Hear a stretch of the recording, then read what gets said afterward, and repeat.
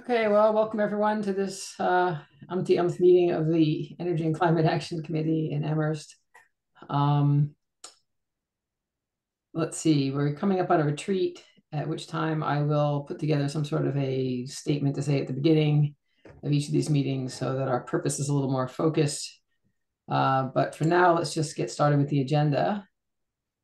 And we need a note taker. And I think Don, I actually went back through the last half dozen or so.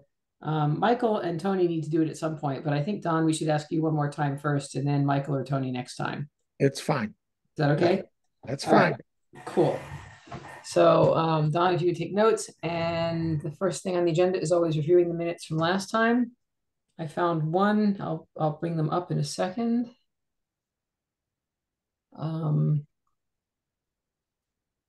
Where'd they go? Here they are. Let me make this bigger. I found one thing to change. Jesse's name is Jesse in one place and Selman in others. It needs to be, we use last names by convention here. So let Got me it. share this. Minutes, share. And this is the one place where I found an occurrence of Jesse's name. I didn't Okay, see that number happening 5. anywhere else. But I could Yeah, have. I thought I had caught them all, so. Other than that, I thought they were very nice notes. Very useful, reminded me of something that I needed to do that I forgot to do.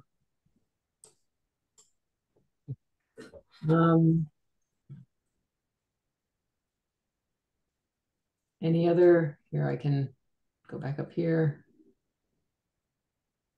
That was the attendance from last time, which I think is right. And then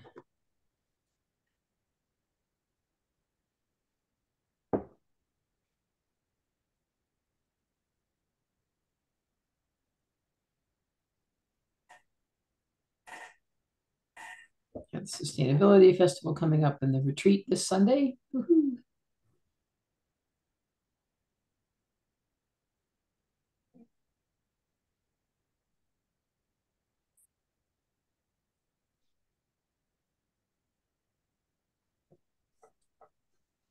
Hopefully we'll have a grant announcement this week if we're lucky.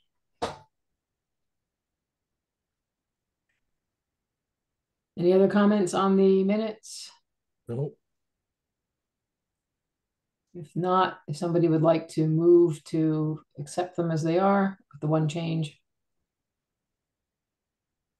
Can we actually close them first before we do that?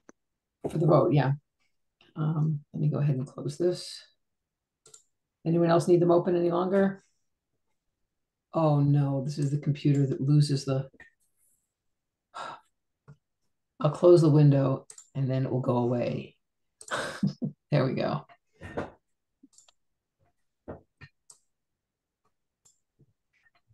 The stop share button has moved off to another screen and I can't get it to come back, and that screen is currently detached. So I can't stop sharing without closing the window. So is there a motion to accept the minutes?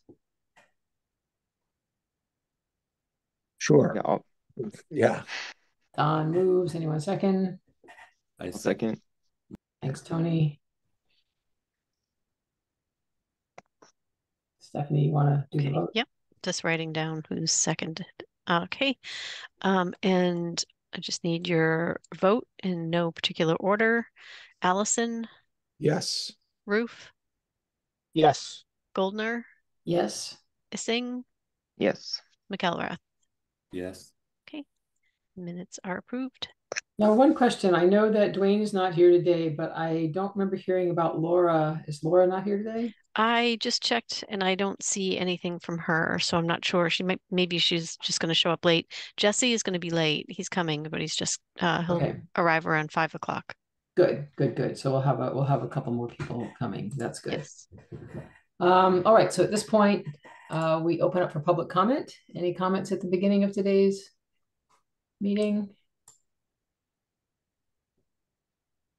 Raise your virtual hand. If so, and Julian, oh, hi, Julian and Sarah. Okay. Julian and Sarah will be speaking later, or Julian will be speaking later. Yes. Okay.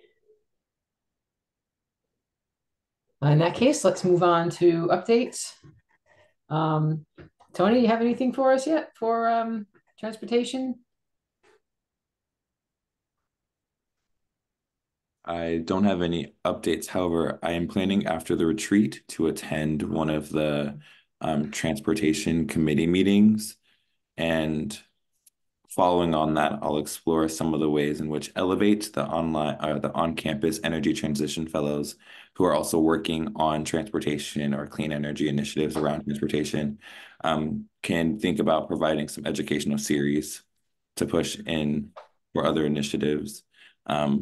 And then I'll also look at the Uplift bike system more closely. I wanted to wait until after the retreat just so I got caught up on everything you guys have been doing in the past before making any moves on my own. That's fine. And if you do go to a TAC meeting, it's nice just to get a report on, what happened, what they're interested in, where the possible places for collaboration are. Yes. Nice to have a hand on the pulse of the other committees. Yeah. So I don't have much for heat pumps either. I have, I'm still planning on, I've been following up on a number of different things with both Rewiring America and Heat Smart. I actually went to a Heat Smart meeting last Friday, but it was at 7:30 in the morning, so I hardly remember what happened because I was still asleep. But but they're both very involved. Heat Smart is very involved in heat pump coaching all over Massachusetts, so this is relevant. We can actually request, you can request a coach through them. For example, it's free service. They're just volunteers doing the work, and they do trainings just like Rewiring America does. So they're good to know about, good to be involved in. But I don't have any other. I'm waiting still to hear about the RFP from Stephanie during staff updates, unless you want to say something now. No, I'll just save it for staff updates. So if there's not anything else on transportation or heat pumps, anyone have anything they want to add? And if not, we go on to the fun stuff. Sustainability festival planning. Actually, you have the climate resilient schools first. Oh. How did that get? Am I looking at the right? Did I copy the wrong? I don't know, but the one that I sent you and the one that was in my packet should be climate resilient schools is number 4. Because we don't want to keep them waiting. No, of course not. Of course not. So. But it's somehow it didn't copy when I copied it into my own notes. It's probably in the original. I copied this always into my notebook, and sometimes, yep. No, weird. Okay, well, let's just go ahead and do it. Julian, I'm going to actually make you a presenter, so just hang on one second. Okay. Great. Oh, we got a hand up there too. Yeah, it's Julian's.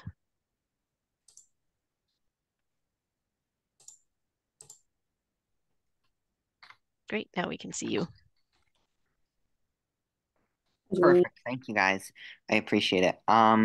So if you don't mind, I'm going to screen share a slideshow, and if you want to bring Sarah Ross into the room, she'll definitely help answer questions and stuff. Sure. Well, okay.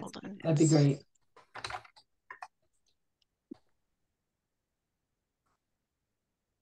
Just confirming that you all can see that. We can.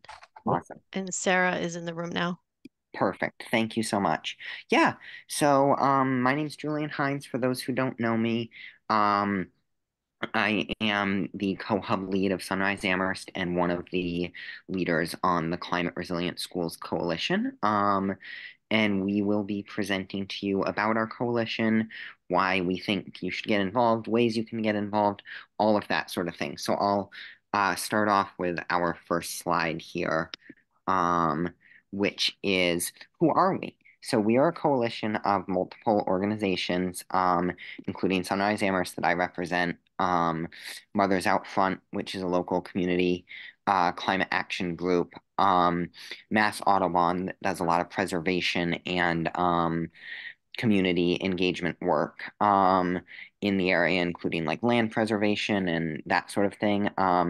Mass Amherst Climate Justice Alliance, which does climate justice work in the area, and advocacy, the Franklin County CPR, which is continuing the political revolution. They work on a variety of political and governmental issues. The Amherst Pelham Educators Association, otherwise known as the Amherst Teachers Union, for those in our schools, and Undaunted K-12, which is the organization Sarah Ross is the co-founder and director of. And that organization is our main co-sponsor, if you will. So they work with us on organizing the meetings and answering questions and sending emails and all that sort of stuff. And it provided us with some really awesome sample resolutions, as well as other resources and support from that adult perspective, which is great. So thank you to Sarah Ross for all that. So what is our purpose? Our purpose is to build a diverse coalition that empowers both educators, students, and engaged community members, whether they be parents or climate activists or whoever, to engage and catalyze a rigorous climate education curriculum and infrastructure improvements in the schools by passing and implementing climate action resolutions at the district level and advocating for climate policy at the state level. So what is a school board resolution? As you know, the Amherst has an Amherst School Committee and a regional school committee. And so they sort of take charge of the different schools. But basically, we would ideally bring a resolution forth that would basically a formal expression of the board's position on something, and that can allow or guide the district when they look to change policies, budgets, staffing. I know there's been discussion of ARPA funds for a solar canopy and different funds for teaching staff and that sort of thing. So this would all make sure that a climate lens is applied to that and applied to our capital requests. Amherst has a great system for making sure climate lens is applied to our capital requests now, and this would only reinforce that at the school level. So basically, an example of this is the Boulder School Board resolution in Boulder, Colorado, which was organized by a bunch of high schoolers from the Sunrise Movement, as well as other activist groups in Boulder. Boulder is similarly to Amherst, a small to medium-sized college town that values open space and has the university and has really strong schools. And they did 9 months of meetings and 8 different board meetings pretty much spread across each month, and ended up getting 1,300 signatures in support of this to get the school board to support it and pass it. So then schools, this isn't the only situation. Schools across America are passing these, all the way from Texas to California. Denver, modeled after Boulder, did that, all the way even to Florida. Believe it or not, that is pretty impressive, actually, that they did that in Florida. So yeah, lots of places are doing it. Unfortunately, it has yet to be done in Massachusetts. We have not had a district in the state commit to comprehensive climate action resolution or program in the school. Of course, as many of you may know, if you have kids in the schools, we do think about climate issues. Teachers incorporate it into their own curriculum and work with it that way. And I'm sure the custodial staff also tries their best to think about it as well. But there's no actual guide or district or statewide legislation to guide these folks and give them the exact knowledge to know what's best. Whether they be teachers or administrators or custodial staff, they're not also climate scientists. And we want to make sure they have the tools to get on board and make sure that our schools are as climate friendly and resilient as they can be. So Massachusetts is, shall we say, behind the curve on this. And that's why we're trying to change stuff here in Amherst. So we're thinking about food production systems in our cafeteria. Amherst has fabulous school gardens at the elementary level. We don't have that as much at the middle and high school level, and the farm to table type programs in the schools have been reduced over time. So that's sort of where we stand on food. Transportation, the district has invested in one electric bus, and I believe is investing in a few more electric vehicles, an electric maintenance van, and possibly an electric disabled person's bus this year. So we're making some progress there. We still have a long way to go. There's still a lot of diesel buses on the road. Green schoolyards. This can look like at the elementary level, playgrounds that are blending in with the natural environment. I know there's been some discussion about that with the Conservation Commission recently, in terms of we have a great opportunity with the new elementary school to build new green schoolyards, as well as a matter of like, how do we care for the grass outside the schools? Do we use toxic chemicals or do we use natural fertilizers? Do we plant trees around the schools? All those sort of questions. And then also buildings. This is key. I know there's been discussion of solar panels at the high school. And it goes all the way from whether we want to and have the funds to put solar panels at the high school or at any other school, to really the fundamentals of how we're building a net zero elementary school, which is pretty awesome. We're digging for geothermal as well as putting solar, and so a lot's going into that as well. And then it even goes down to just the regular day-to-day operations and maintenance. Are we leaving the lights on at night? Do we need to leave the lights on at night? Are we doing minimal heating during the right hours of the day when students aren't there? How are the trash and recycling handled? All those sort of day-to-day operations questions that are up to both the teachers and the maintenance people in our schools that we might not always have the resources to do, but others of them are pretty straightforward, where we can just turn the lights off or whatever. So then the other thing is curriculum, and this is the last slide, so I will stop talking and ask for questions after this. But the idea is we want to embody a curriculum that talks about climate education across all subjects. How can climate issues apply in math? How can climate issues apply in writing? How can scientists best communicate that climate change is happening, and what solutions are to the public? That it involves science. It also involves English and social studies skills, right? So involving it across the curriculum, making it a part of civic action projects. I was just on this Capitol Hill today in the state, Beacon Hill, to do some work around civic action and making sure kids have the resources they need for civic action projects and that sort of thing.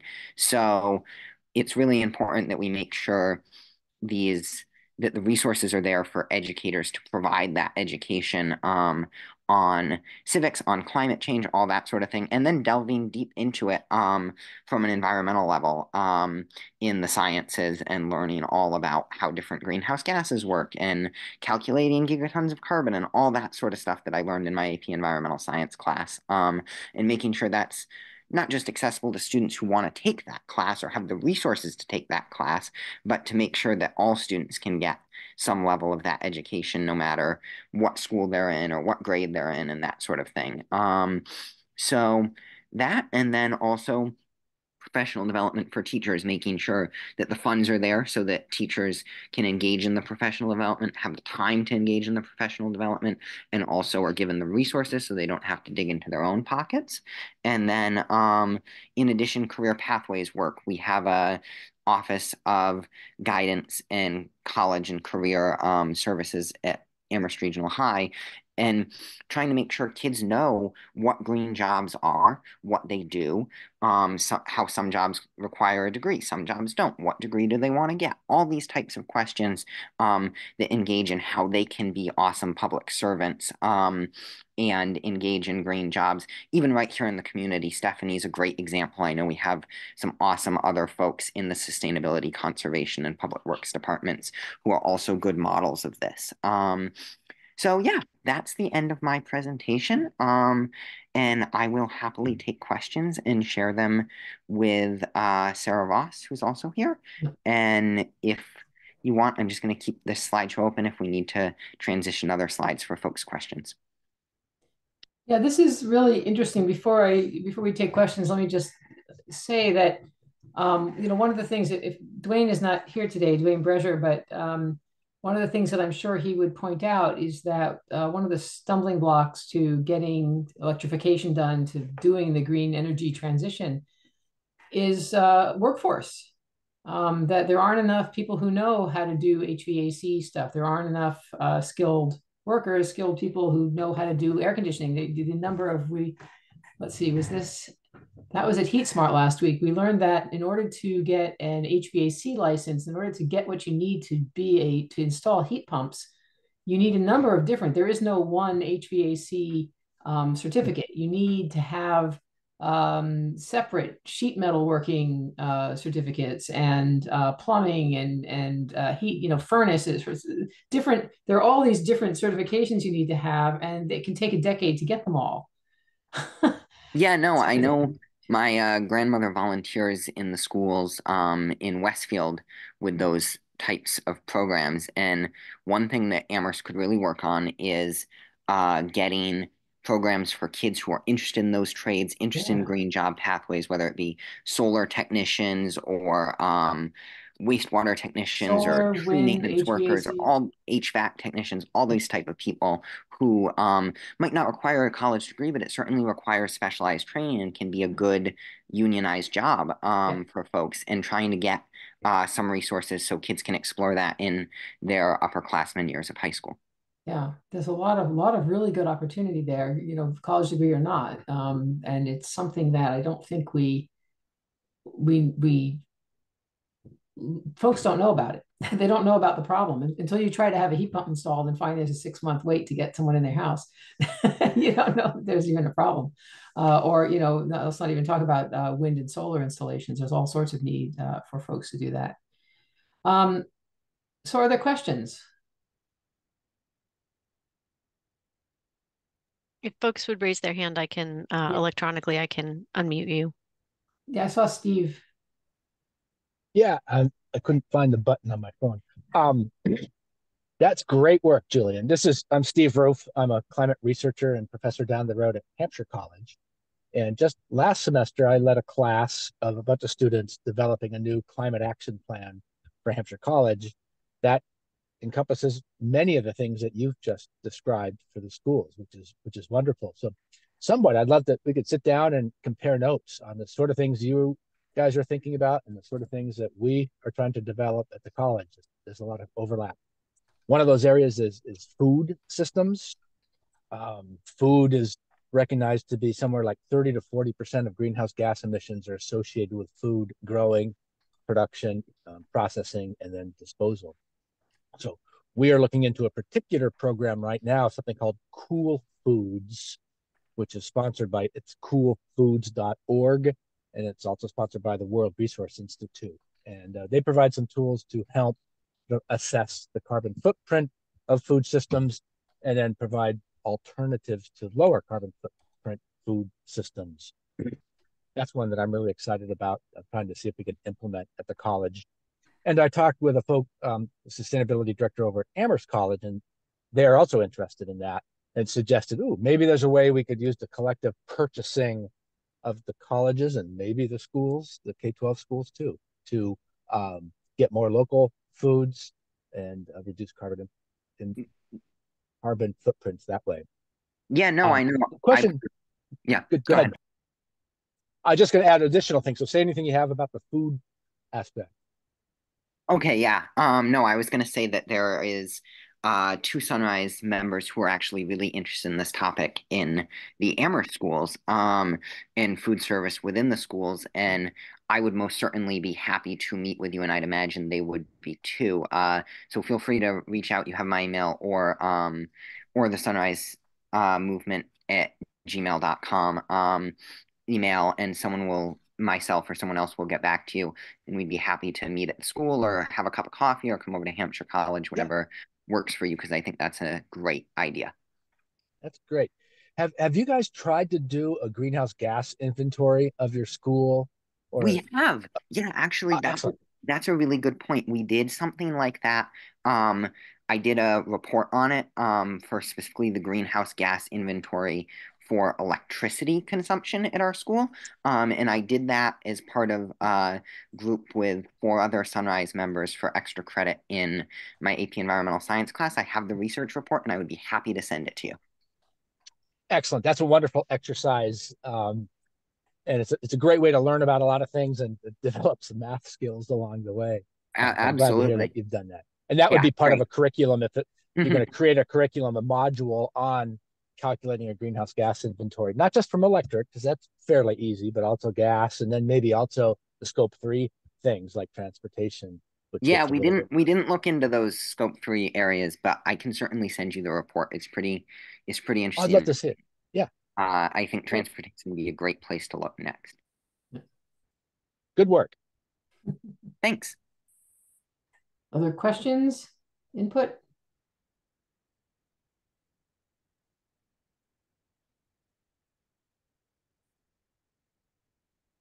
So what else can, sorry, go ahead, Sarah. Laura Drucker, I was just gonna say, if Laura Drucker was here, she would probably have a lot of nice things to say. Oh, Laura's here. Oh, okay. Laura snuck in. She's here. Yes, sorry.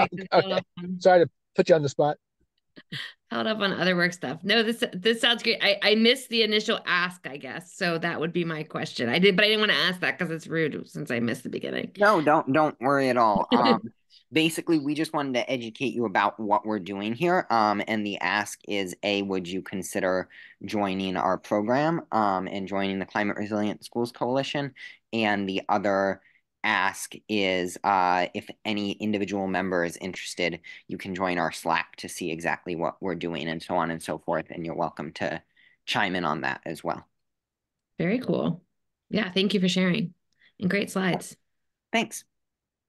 Yeah, so for joining the coalition, I'm not sure what that means in terms of who we are. We're advisory group to the town, and we could certainly support, if there's a particular a petition or a report or a climate action plan that you want support for. The way this would normally work is you would, I think, send that to us. We would look at it, maybe return some comments, and then send a note to whoever, to you, saying that we support it, and maybe to town council pointing out that we support this if needed. I think that's how support would work. I'm not sure what else. I mean, maybe Stephanie can. I don't think we usually join coalitions like that. Got it. No, the town, I don't think the committee would be able to do that, but individuals. But again, the support for specific initiatives for sure. And even the town might be able to get behind some of that, but we can talk about that offline another time. Yeah, definitely. No, individuals are totally welcome to join. And we haven't drafted the resolution itself yet. We're having a meeting on it next week with the director of curriculum and a few school committee members. If you guys would be welcome to come, we haven't scheduled it yet. But anyone who's interested is welcome to come to that, and that would sort of be the first step there. To once we get a resolution, I could send it along and come back to one of your meetings. Yeah, so I think that's the thing to do. Keep us in the loop on all of that, and maybe it sounds like Steve is definitely interested. I'm interested. If we can show up at a meeting, we will. I'm definitely fine joining a Slack channel. Great. If I know how to find it, I need to know how to get to you. But I've used Slack only a little bit. Sarah's had her hand up for a long time. Sarah, yes, you have. I'm sorry. Go ahead, yeah. Sarah. I don't need to stop any of this beautiful conversation that's going on.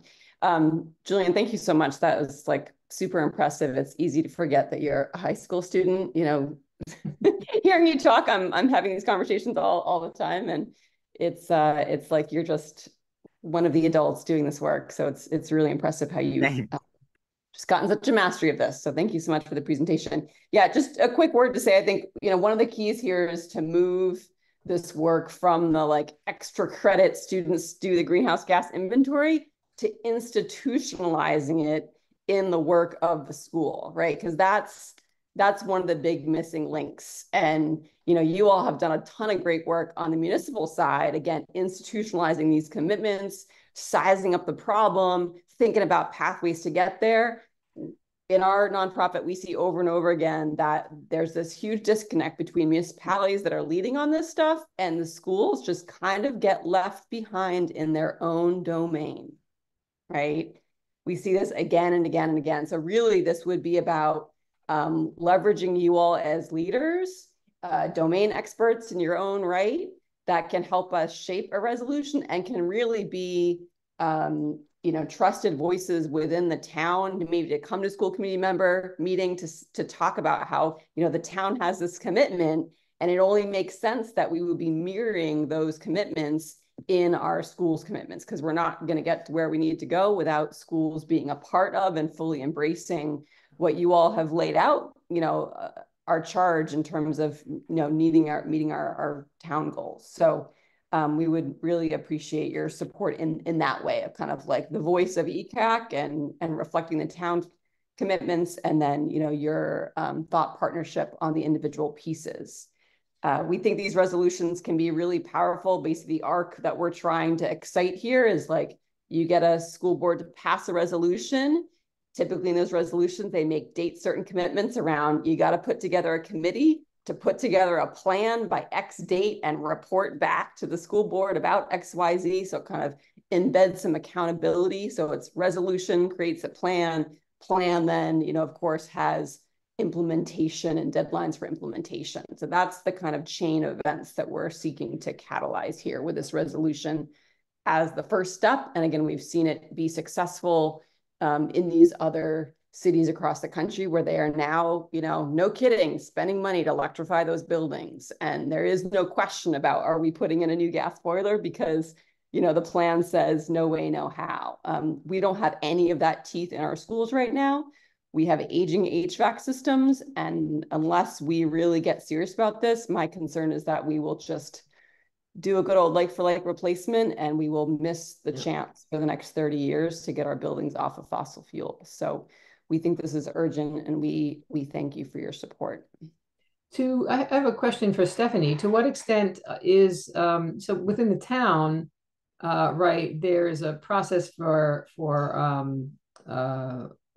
requisitions, right, that includes a climate lens, and for the most part, as things are replaced, they are not just replaced one for one. They're supposed to be, upgraded to heat pumps, to something that is more environmentally friendly. What is the situation with the schools? When something happens in the school, is that not coming from the town budget and the town process, or is that coming from somewhere else?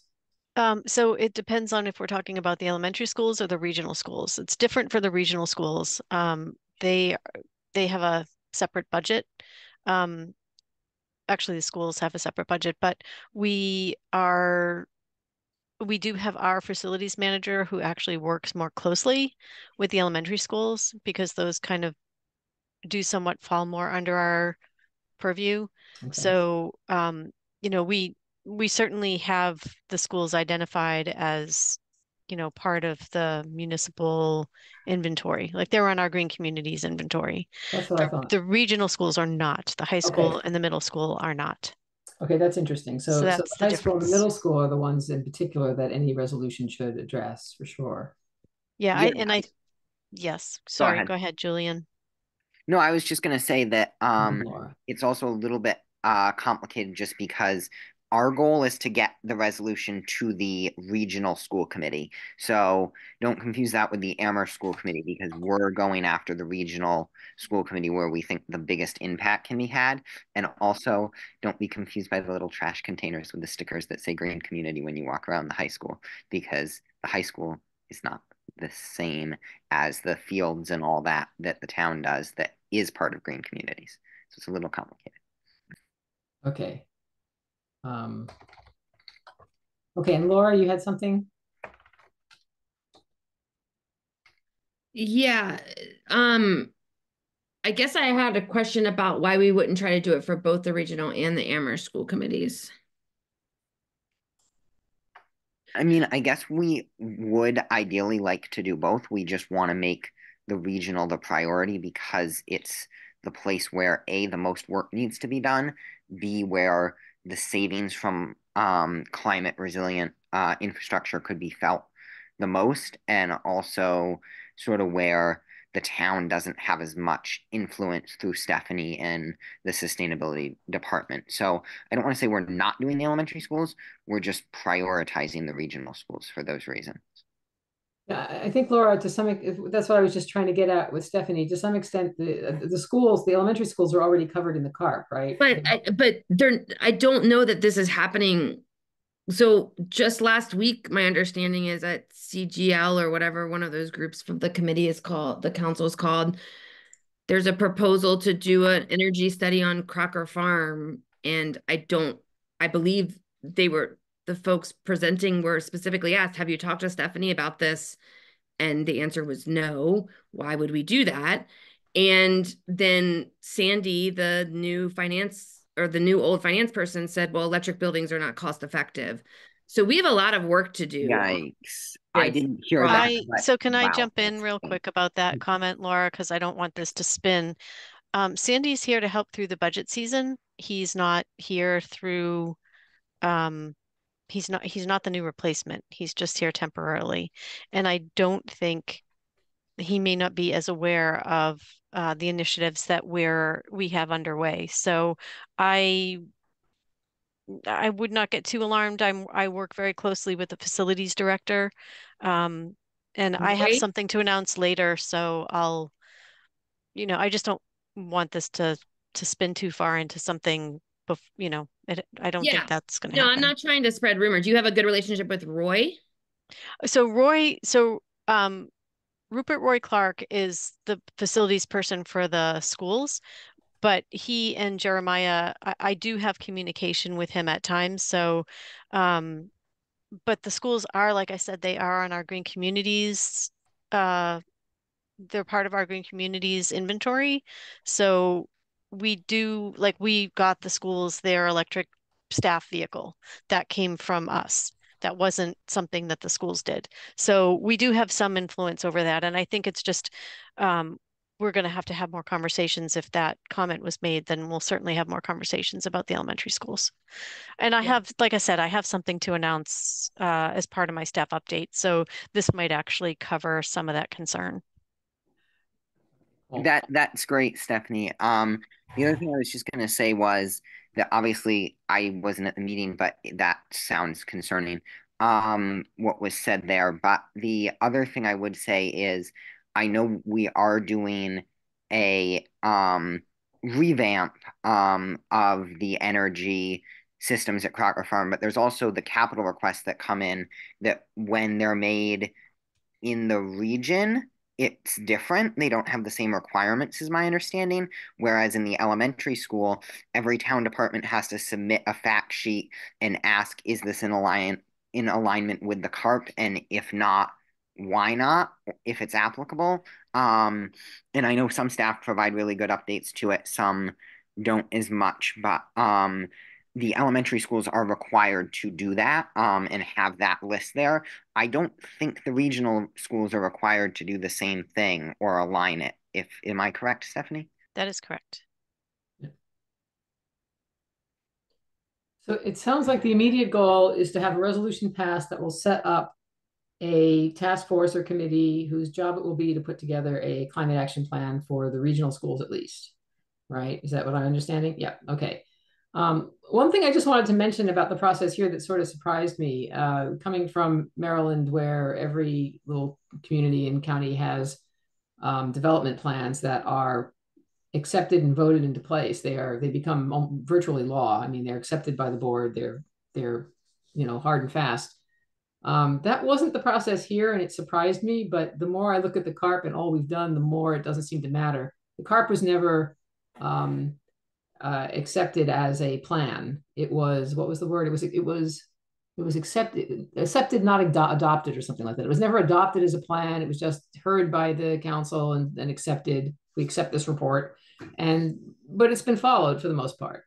So it was a strange process, but in the end, I think a good one.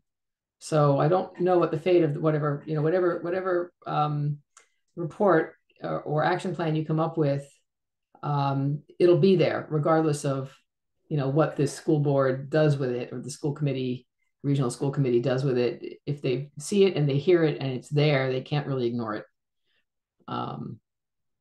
So I hope this gets done. And we'll do what we can to help. Yeah, no, thank you so much. And I just want to also point out, use this time to say that I know the solar canopy over arts is another reason we want to prioritize the regional schools, is just because that's been in discussions for a way to use ARPA funds. We might consider working with one of the outside partners, with Amherst College or UMass or Hampshire, something like that. So we really want to get that installed and try to get some funding for it, because it would be an expensive item in the town's capital budget. So we want to push for that as much as we can, sort of in coinciding with this at the regional level.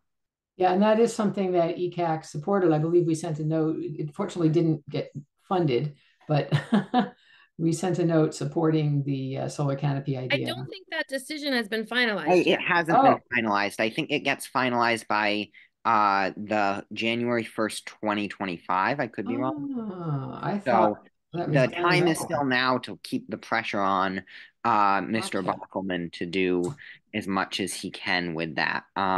Okay, so if there's more we can do there, yes, let us know. If he decides that's how to spend ARPA funds, that would be fabulous. Okay. Stephanie?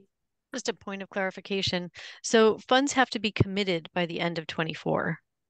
So, and that might be, Julian, your reference to January of 2025. That's what I meant. Yeah. But yeah, by the end of 2024, funds need to be committed. So that's kind of the timeline.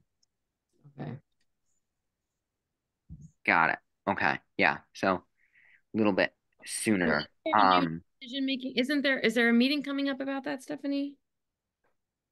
About the ARPA funds? I'm not sure. I can find out. I had thought there was, maybe on the 18th. Correct me if I'm wrong. I had heard something about it. I don't want to. It would be a council meeting then? Yeah. Could you let us know? Yes, I can find out. Okay. I could conceivably just go to that and hear what's going on. Yeah, I would probably plan to do the same. And if they're discussing it, get this coalition and Sunrise to support as well. Yeah. All right. Any other questions or comments? If not, Julian and Sarah, thank you very much. Really appreciate you being here, and stay in touch. We'll follow up. Yeah, thanks for having us. I really appreciate it. And I know the other members of Sunrise do as well. And we thank Stephanie and you for facilitating and helping us with this. Yeah, thanks. And keep in touch, Steve, for that. Yep. Perfect. Thank you so much, Julian. Great. Thanks, Sarah. Thank you again. Thank you. Thank you. Okay, so next on the, now I think I copied the wrong agenda, Stephanie, so if I say the wrong thing, please correct me, but next I have Sustainability Festival and then ECAC Retreat, right? Yes, I think the rest of it is correct. I think you might have just had the version that we worked on prior to Julian confirming. Possibly. I'm not going to go back and look. So, okay, so the next thing is Sustainability Festival. I think this is fairly straightforward. I just wanted to get quick input. Let me see if I can bring up everybody got the links I sent, right? I see people have signed up for dishes to bring to the retreat. And the other one was, let me just find it. Wrong. One moment, please. I just want to see where we are for signing up for the festival. ECAC schedule, Sustainability Festival 24. Okay, good. So I see we've got Tony coming for quite a while in the morning. Yay! I'll be there 4 hours. Steve will be there a couple hours. So there's still a few slots we need to fill, and I may end up staying the whole day. I put myself down for 4 hours, but I'll probably come earlier than 9 and help set up. And I might stay later, depending on what's going on, how many people stop by the heat pump booth. And I think we discussed last time who was going to bring what. I don't think we need to spend a lot of time on this today. This will be more for the next meeting. when I think we'll be about 2 weeks out, right? Maybe 3 weeks out. So we'll try to pull everything together then. But from last time, let's see, we had a list from last time, which I closed, of, nope, that's the wrong one. What was on that? Do you have the minutes in front of you, Stephanie? Just give me 1 second. I closed it. Open minutes from 2/28. There it is. We had things like, just as a reminder, I'm going to bring a couple of tables. Setup starts at 8, but the festival starts at 10, goes to 4. I'm going to bring a bunch of two tables. Jesse's going to bring a sign for the heat pump advice, 5 cents. The doctor is in.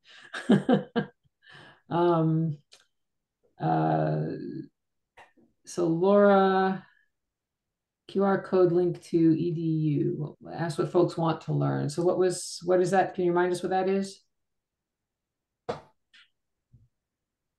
Laura?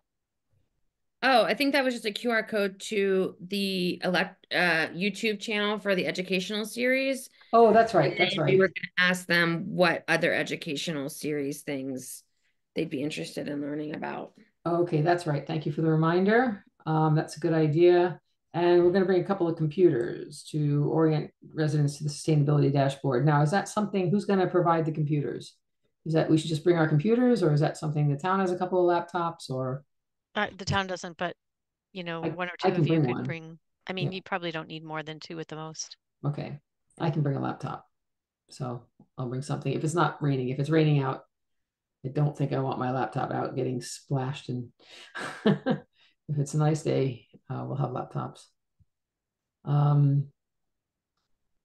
And I think that we're set. I mean, we're going to have a lot of information there. We'll bring the usual, I think asking people what they want to learn about, having heat pump advice right there, and maybe having QR codes for the usual things if anyone's interested. I don't see people using them a lot, but QR codes to last year, things like Mass Save, but Mass Save will be there, right? So hopefully, I don't know for sure. Yeah, to the dashboard, to Mass Save, to other folks we think ought to be there, or that folks ought to know about. I can put a bunch of those together. I think I still have last year's. But we don't have a ECAC banner or anything like that, do we? No. Okay, well, I think the heat pump thing, that the booth that you're putting together, Jesse, will be enough of an eye catcher. That was the thing I felt was missing last year, was some sort of a colorful something to get, who the heck are these people? So maybe I'll put a banner. I could try to incorporate that. Or I could just, send a banner over to Sunrays Printing or whatever it's called. I use them for a lot of stuff and have them just printed. I can just do that. I don't mind doing that. If there's a particular logo that I should use, Stephanie, let me know. Otherwise, I'll just make something up. I can take care of that. And make a note. Where to go?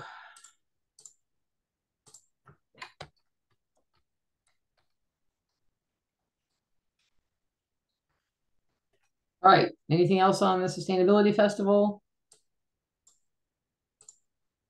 The only thing I have is to continue to ask folks if they know of students who might like to do a demonstration project. Steve, especially, you might have some students that might be interested in doing some kind of demo.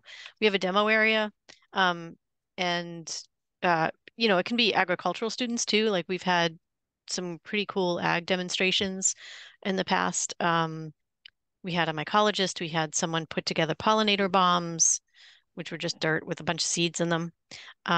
We had some folks do a demonstration on having a home apiary. So we've had some really cool stuff. So it would really be great if we could get some of those types. I would say maybe we need, 4 or 5 maximum through the day. They're just basically, they get like an hour to do something. And we do have a few, our DEI director wants to do something like a visioning sort of session at the event. So that's going to be pretty cool. So we just need like maybe 3 or 4 more. You should ask Dwayne. You may know students who can do this sort of thing too. I will also ask around.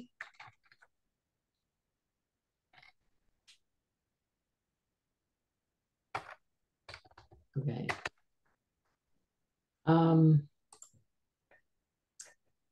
All right, so next we have the ECAC retreat.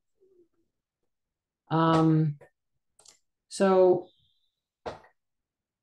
Stephanie should have sent, it did send a draft agenda for the retreat, which is very drafty, sort of deliberately so, to leave time for things that might take more or less time than we thought they would. So for example, Laura, you sent me quite a lot of slides, which will probably take more than 20 minutes to get through. But I was going to encourage you to get through the background and history a little quickly and maybe focus on, I mean, what I've been noticing, I've been going through the CART myself the last few days. I feel like after a couple of years on this committee, I'm finally starting to figure out what's been going on and where things are. It takes a while to get it all under your belt, right? To understand where things have been coming and going. And I'm actually sort of amazed to see all of the things that were in the CARP, that are in the CARP, that are being done or have been done or are being planned. We're really marching through it. You know, we're not, yeah, the greenhouse gases aren't coming down as fast as we thought, but the CARP even says that we knew this 2025 goal was ambitious, right? But we feel it's important to push. Because nothing gets started, right? You have to get started. And if you don't have that push, you don't get started. And we have been marching through a lot of these things. So I think what's really interesting to me is, you know, where those goals are and what's been done and what's left to do. You know, what are the important things that haven't been touched yet? And there are some of them, I think, in transportation, and there's a bunch of things where we haven't really gotten started yet. So, you know, where are the things that need to be pushed on next? And where are the opportunities for interacting with outside groups? So that's something that I forgot to put. I apologize. That was something that came up last time. I just saw it on the minutes that we needed a little section to talk about what is the lay of the land outside of ECAC. You know, who else is doing this work in the area? So I think what we should do is probably do that as part of the discussion of opportunity, sort of after Laura talks a little bit about the background and goes through slides on, you know, the CARP and what the goals were and where things stand. I think the idea is to have Stephanie then talk about what's been going on at the town level, get a little bit of insight there to how things work and what's going on. And then under the opportunities discussion, let's everybody try to bring with you, you know, what outside groups have you been participating with, or what opportunities are you aware of? You know, over the years, I've also seen, I mean, I think the most recent one, Laura, you had a recent opportunity that you brought to ECAC, and I'm drawing a blank on it right now. But it connected to one of the goals. I noticed as I was reading through it, connected to one of the CARP goals pretty nicely.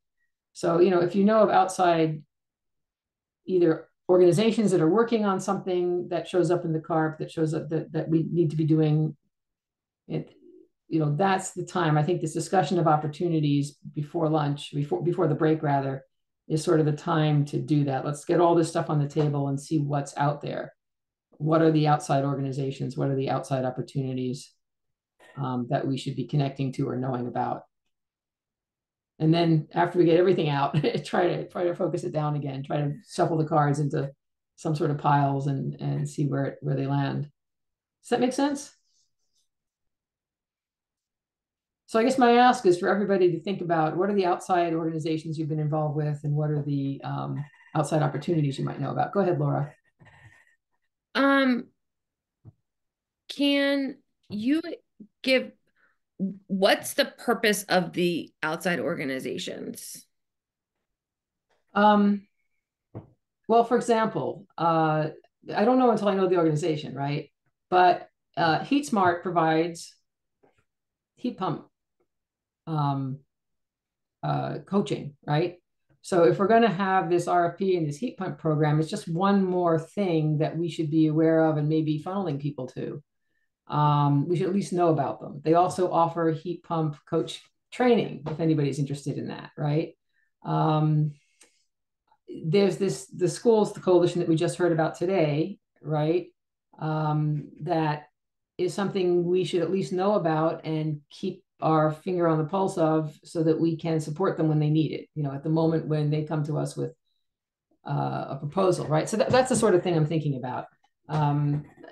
It may also be that, and this is something I wouldn't want to do without consulting Stephanie, but it may also be that there's a group that is in a position to apply for grants to maybe fill in some of the holes in the CARP, right? And maybe that's something we want to work more closely with, but that would have to, of course, involve. Yeah, I guess what I'm thinking is that it's hard to, I think we need to, some of this stuff I think we need to discuss during the retreat, right? Like it's hard. I think we need to know where, so we know where our focus has been over the past few years. Mm-hmm.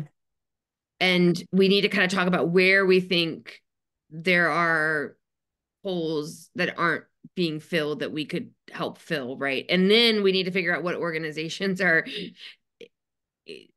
So like, it almost feels like we probably won't be able to get that information ahead of the retreat, but that would be like a good action item after the retreat.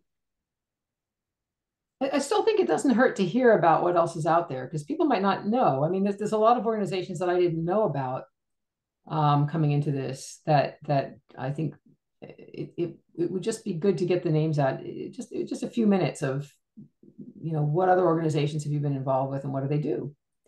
Doesn't that make, we don't have to try to do anything with it. It might just give us some ideas, right? How are other places dealing with this, that, or the other thing? You know, that's all. I don't want to make a big deal out of it, but I do think it's worth going through that. I don't remember who suggested that last time, but I thought it was a good suggestion. Just to talk a little bit about that, and not in I see what you're saying, Laura. We should focus on our own. What do we want to be doing? And where are the opportunities there? Yeah. Yeah, I mean, it's a bit chicken and egg. I think we could go. It's a bit chicken and egg. I agree. Yeah. Because you don't really know who can help until you know they exist, right? So.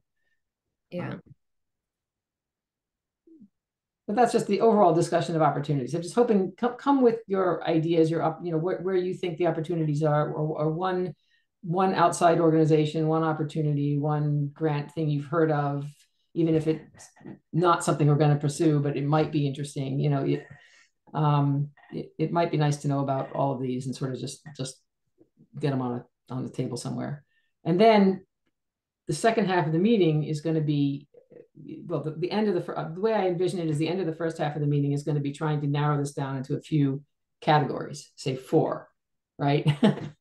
and then spend time in breakouts where, you know, for the first 20 minutes, we break into 2 groups that talks about 2 of the categories, and then 2 groups talk about 2 more of the categories. And then we come back and we all, you know, make summaries and wrap up. And I'll have some, if nothing else, right? If no other categories come up, we'll use the CARP.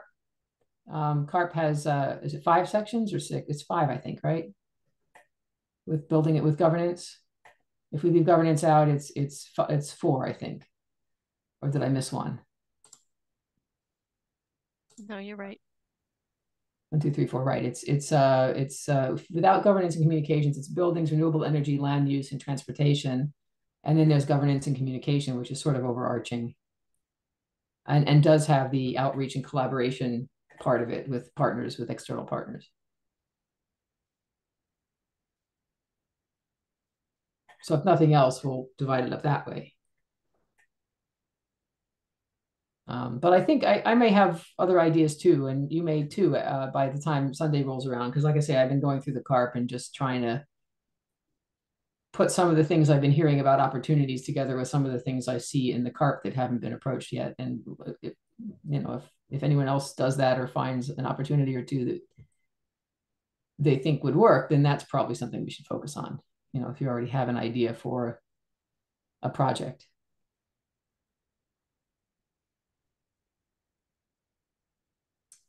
And Stephanie, have you sent out the links to does everyone have access to the CARP at this point? I think everybody has access to it or has it, but I haven't resent anything because I was waiting for this meeting to just finalize what it is. I'll send stuff out tomorrow. Okay. I was just waiting. All right, but the agenda had to be posted, so it's already done. I did that. Yeah.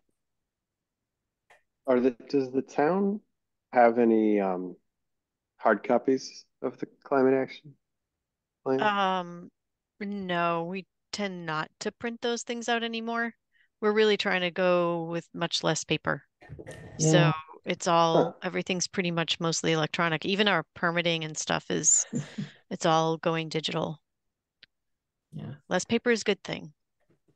More servers are not. It is a good thing, but it's much easier to get distracted with Facebook or Twitter if you're online and if you're looking at a piece of paper. But all right, let's see. So that's just what I was thinking.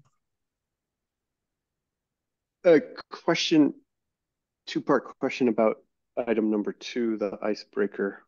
Oh yeah.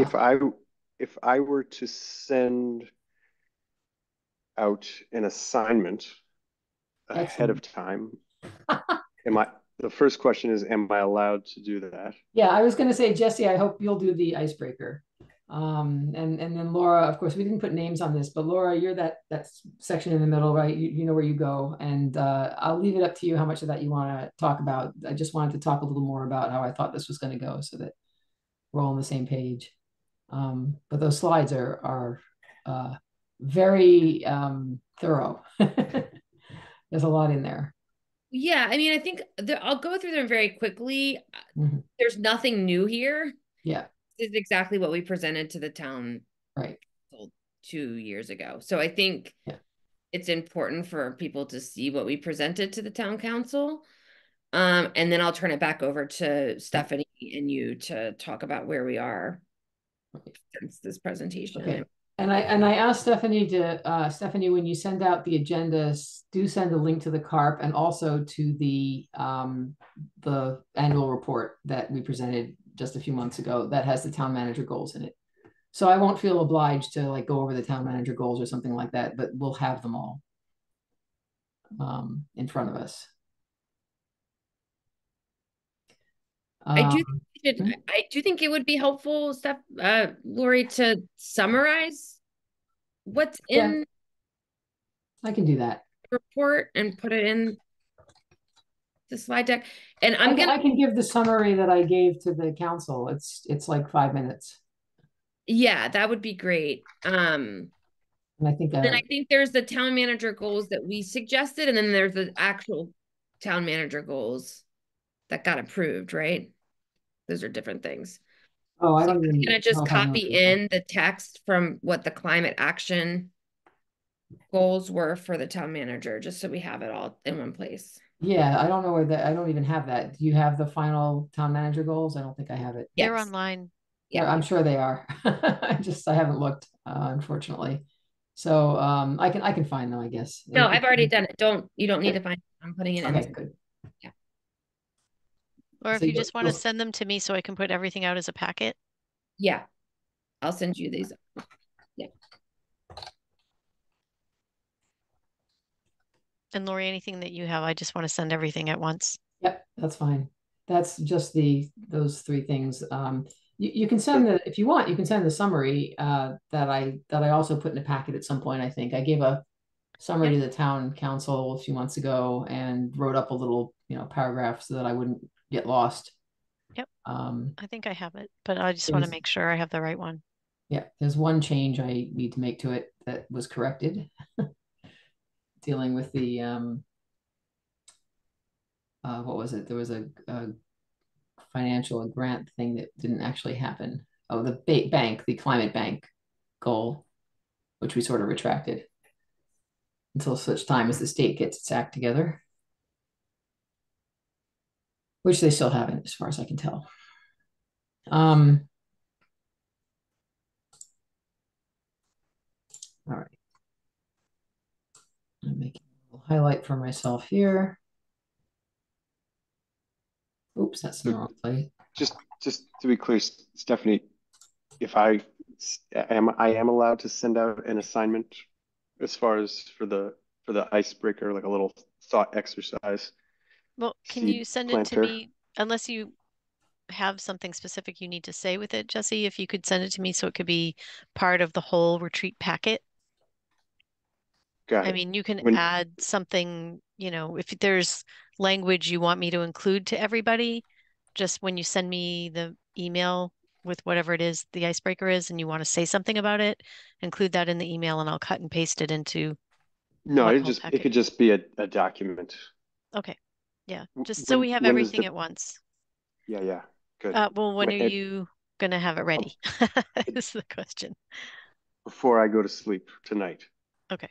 Tomorrow's great. Tomorrow. I'll wait, knowing that you're sending something, I'll wait until I have it before I send everything out. Okay, you'll have it soonly. Thank you. Okay, thank you. Oh, one other question.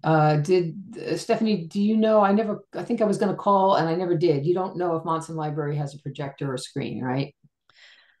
No, I didn't ask. I thought you had something. So I do if I need to bring it, but I will call them and ask tomorrow morning. I'll call because I'll check in with our IT department. Okay, because I just thought you had it, so I do. Follow They're up. a bit of a pain to drag around. So if we need a projector and a screen, I'll bring the ones I have. But it's a big old clunky projector. It's big, and I have a portable. A little one. Projector. It's this big. Oh, it's just not. It's not as bright.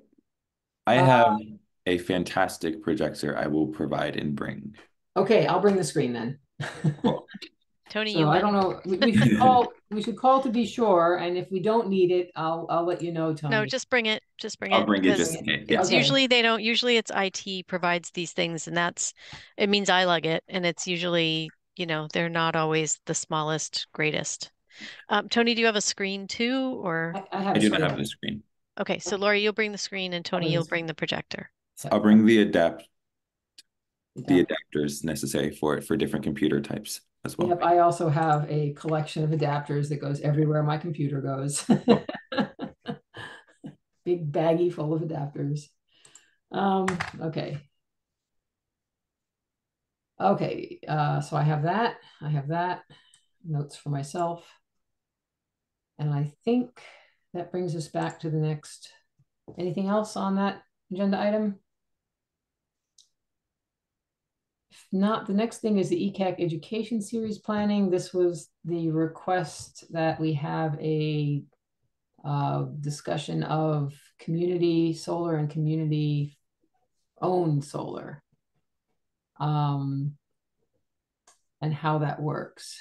And is there somebody, Stephanie, did you have someone who knows about that, or? Dwayne actually does, and we might I could reach out to him. Okay, I can reach out to him too. I'll do that. Okay, sure, great. Thank you.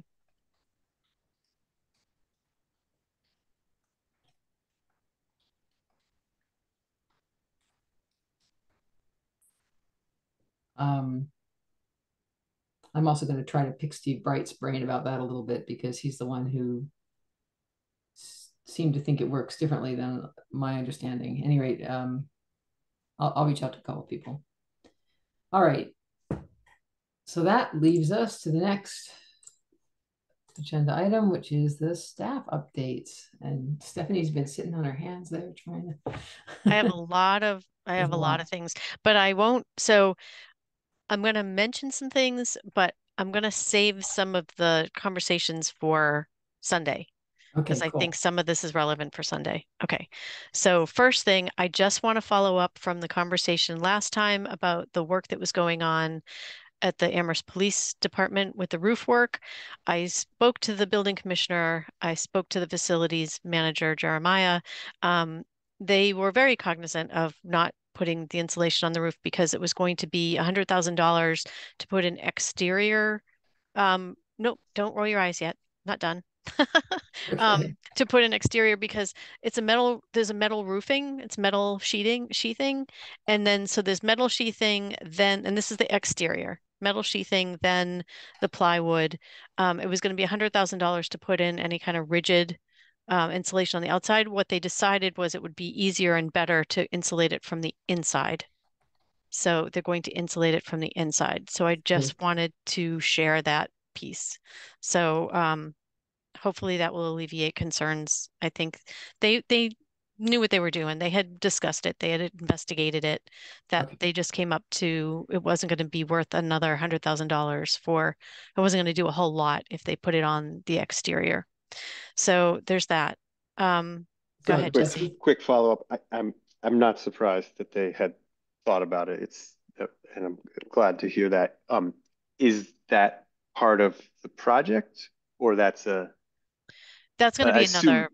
That's going to be another project and this will be part of what I'm going to get to in a little bit. Right. So that I just wanted to follow up about that. So, and then the grant that I couldn't announce last time is we got $15,000 for a meta grant to do a study on town hall, to do engineering study. We're going to focus because it's not a lot of money.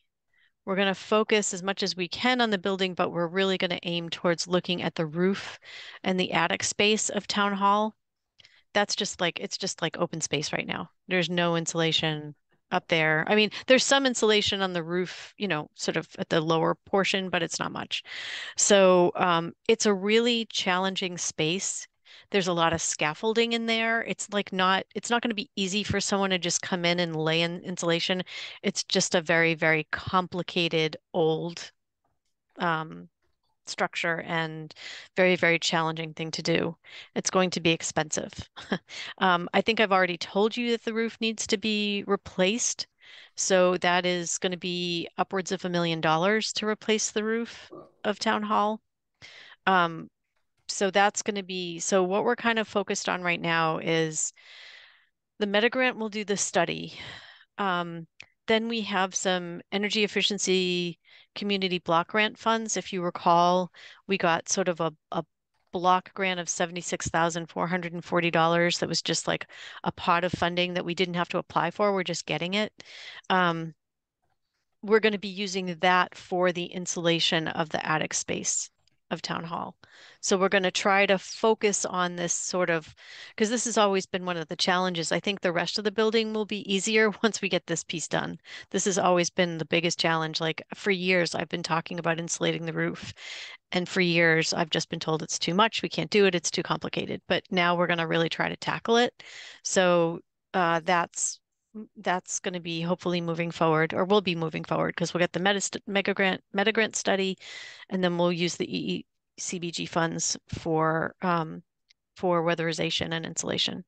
The heat pump RFP, real quick, I've sent it to procurement. They had sent it, asked me a few questions about getting town manager approval for something about its release. The details don't really totally matter, honestly. But that's all now sitting with procurement. She just has it's one person who deals with all the procurement for the entire town. So, or all the municipal side of the town. And she is drowning in work, and so she will get to it. She did tell me it's definitely in the queue. So it's coming. Could be even by the end of this week or early next week that the RFP will get released. So that's coming. Let's see. I did interviews for a fellow for this summer position. A reminder, we're going to have someone come in to do fleet greenhouse gas emissions inventory and transition timeline.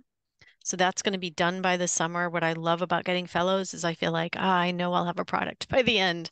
So 3 candidates, one really particularly good one. They're all good, but there's one that I'm just crossing my fingers, really hoping that she will agree to work with us because another community wanted her. She's super sharp and she'd be fantastic. So waiting to hear whether we get her. Valley Bike is relaunching this season. We've got a new vendor that we're working with, so that's moving forward. It is requiring me to ask for some operations funding. It is not inexpensive. Just the town's portion of operations for projecting out to next year, 25 and 26, is roughly going to be like $82,000. That's just the town's portion, but what will offset that will be some revenue. So memberships, advertising, sponsorships, those things will probably bring that cost down, but we just don't know what that is yet. So that's the full amount. So I've actually made a request in the budget for that full amount because I want to make sure it gets covered and we don't get caught. And then the last thing that I'm probably the most excited about is you may have heard that the Department of Energy Resources, the Mass Department of Energy Resources, has come up with a new program, a Climate Leader Communities program. And that program will allow us to have expanded funding beyond just the Green Communities funding. It's like will allow us to request more funding because Green Communities is actually very limited. I don't know if people are aware, but like the cap has been typically like 200,000, which sounds like a lot, and it gets us some work, but doesn't get us to some of these really bigger things. It doesn't completely cover things. So this will get us expanded opportunities for funding, technical assistance, and some other things. Yeah. I don't know that we'll be able to apply. I'm going to a webinar about it tomorrow, so I don't know if we're going to be able to apply. There are, I think, 6 criteria. We have 4 out of the 6, and we're about to do the 2 last. So I don't know if they have to be completed before. So one of them is a zero emissions vehicle policy, a purchase policy. So I'm hoping that'll be part of when we do the GHG inventory, we'll be able to do some kind of a updated policy so that our purchases are for electric vehicles to replace, as vehicles go out, electric vehicles come in. So I'm hoping to be able to sort of push that forward. The other thing, though, is that there's a requirement for a decarbonization plan. This is like the big thing that we've been sort of needing to do, but it's kind of a monster. And I'm really excited because I think I reported out, and Dwayne might have as well, that we had some students from UMass come out, Ben Wiles' class. Students came out and did some work on inventorying some of our HVAC systems. And this was part of the work that Miguel did, but they were specifically looking at very specific buildings and sort of creating an inventory as well for the town that would go on Mass Energy Insight, which is the state's data source for all of the municipalities to put in their energy information. So it's what I use for my Green Communities reporting. I update it every year with, all of our fuel use, electricity use is automatically added, gas is automatically added. But this decarbonization plan, what I'm excited about is that UMass and Ben and Laura Madison are going to actually be working with us to develop our decarbonization plan. So the state was offering technical assistance, but you had to apply for it because UMass wanted to do this work. They've already done part of the work with us already. They offered to work with us and another community. So doing that technical assistance so we don't have to apply for it. And I can't tell you how happy it makes me not to have to apply for yet another thing. So we're just automatically going to be able to work with them. So it's great. So we can, I don't have to wait. I don't have to apply. We can just start working on that piece with, in conjunction with UMass. So that's everything that I have. It's a lot. Wow. That's amazing. I'd love to help with that last one too, if there's any way for me to do that. That's just great. Is there anything ECAC needs to do with that, with any of those? I don't know. I think some of that we can save for the retreat. That's I think what I was talking about is some of this stuff is more planning and we can I don't even know yet exactly what that'll entail. So it may not be. I mean, I think right now the heat pump program is going to be one of the biggest things that if you all are going to help out, we're going to really need help with that. It really feels a little bit like we've been, and I'm sure Laura maybe even feels more like this, and Steve, who've been on this committee, and Don, who've been on this committee a long time, right? That we've been pushing and pushing and pushing and pushing, and almost nothing has been happening. There's little things have been happening, and then you're right that this year it feels like everything's starting to give. Everything's starting to move. Is that just me, or is that actually happening? Well, I will tell you, I will answer that for you actually, because you all are coming to these meetings and we're talking about all these things, but behind the scenes, there's a whole lot of meetings and a whole lot of communication and a whole lot of things that have to come into place. This is actually stuff that I'm going to talk about. So I think that's a good segue again to the things that we can talk about at the retreat, because and I think that's where the community members may sit and feel frustrated, like nothing ever happens in town. I'm working.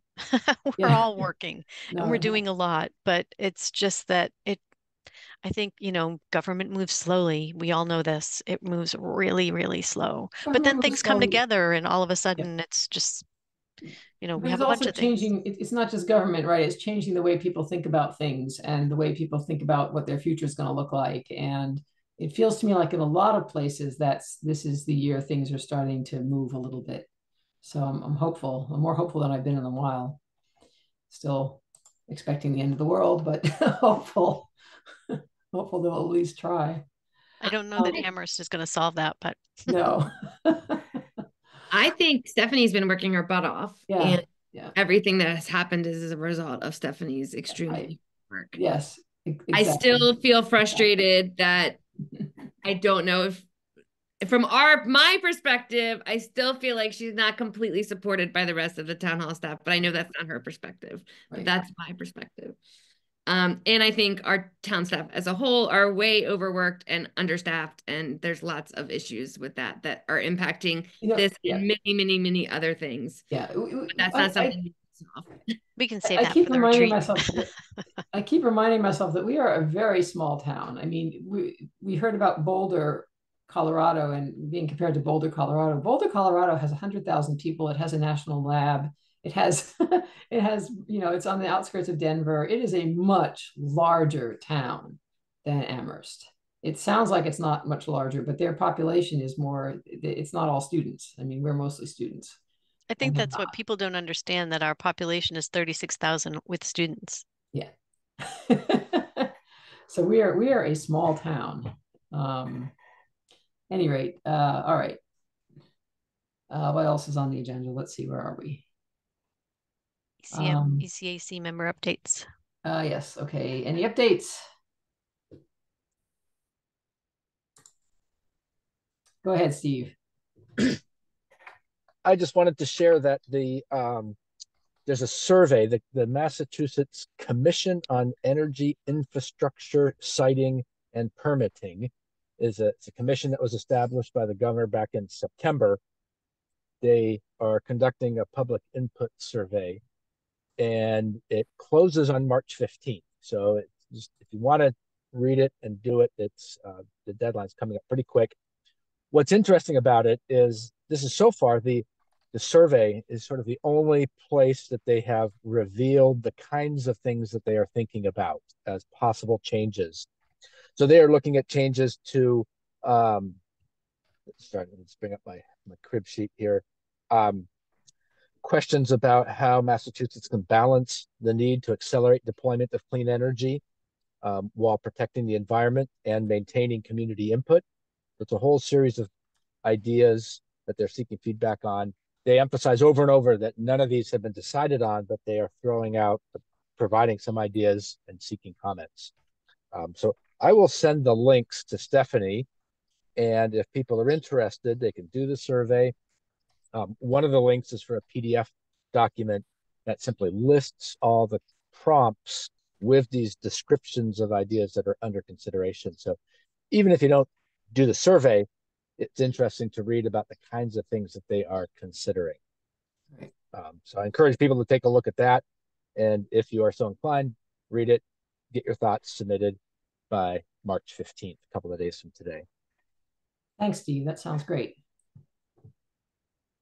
That sounds great. Any other updates?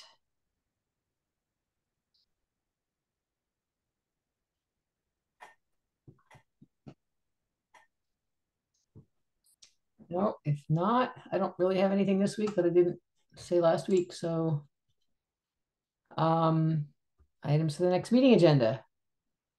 Do that. Let's see. Well, we definitely want to circle around back to the education series. Hopefully I'll have some names.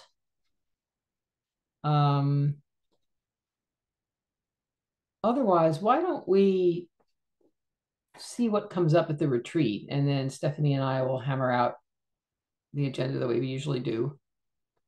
Is there anything that we should absolutely include that anyone can think of?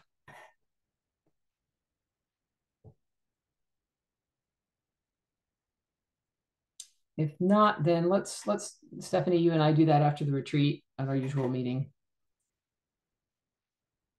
And public comments, but I think we have no attendees. So I think that brings us to adjourning till Sunday. So see everyone on Sunday. Right. I just have a quick question. Go ahead. Go ahead. There's all sorts of things about food I saw on your list. Are there other categories that, like drinks? Something to drink? Sure. If you want to bring something to drink, just add it there. Food, that's a drink. That's a food. If you want to bring, napkins and plates. You know what? I have a whole bag, a whole box of party supplies that are plastic and metal silverware so that I don't throw out a lot of paper. And being that this is ECAC, why don't I just bring it? And then we'll just throw the dirties in a separate box and I'll take them all home and wash them at home. Sound good? All right, I will bring my party box. I bought that years ago for another group I was participating in that was throwing out so much paper I just couldn't stomach it. So I'll bring the party box. I'll have I'll have everything except possibly paper napkins. So if someone wants to bring napkins or one roll of paper towel is acceptable, I think. So paper napkins or paper towels. If someone wants to bring that, just stick it on the list. And cups. If someone brings drinks, maybe cups. You can. I have the cups. Yep, it's all in the great. party pack. You're so prepared. I haven't had occasion to take it out in a long time, and it's for like 24 people at least, so there's a lot of stuff in there.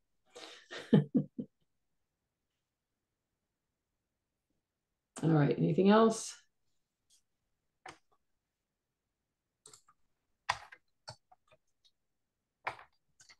Green party supplies, there. In that case, I will see you all on Sunday. Thank you all so much. Take care. See you Sunday.